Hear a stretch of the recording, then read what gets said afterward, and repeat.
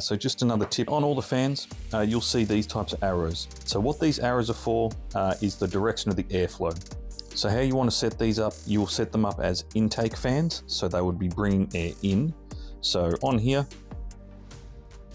usually you want to have your intake fans on the front or on the bottom of the case. So it brings the cool air in to cool down the case, and then you have the exhaust fans on the top and on the back.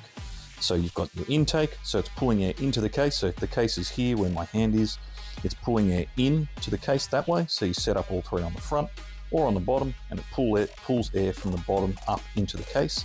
And then as an exhaust, you have it on the top like this. So it's sending air up or sending air out. So you have your exhaust fans on the top and on the back, and then you have your intake fans on the front and the bottom. And then that'll keep your case cool, and then it'll be good to go. So hope that's helpful. Thanks again to our amazing friends at Corsair for sending this out. We'll set it up in our new gaming machine, and then we'll see how it goes. So thanks guys, have a good one.